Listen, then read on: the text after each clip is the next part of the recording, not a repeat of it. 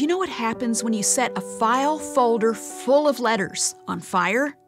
It all turns to ashes. You can never get those letters again. I know, because I once set a whole file folder full of letters on fire. It started in 1995 when I spoke on the subject of brokenness and humility at a Campus Crusade for Christ staff gathering.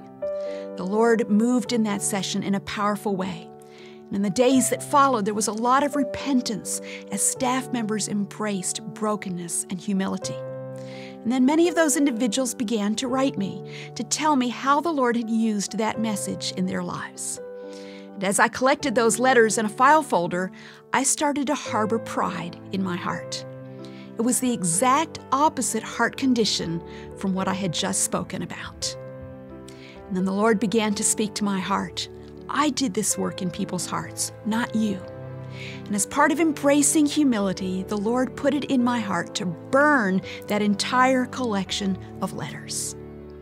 Well, as we approach the Cry Out prayer gathering for women, we need to come to the Lord with humble hearts. So, are you harboring any area of pride? Do you perhaps have something that's like that file folder to you?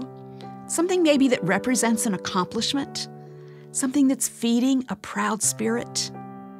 Don't come to Cry Out with that issue still unresolved. Do whatever it takes to embrace humility. I'm Nancy DeMoss Wolgemuth, and I'm so looking forward to seeing you at Cry Out on September 23rd.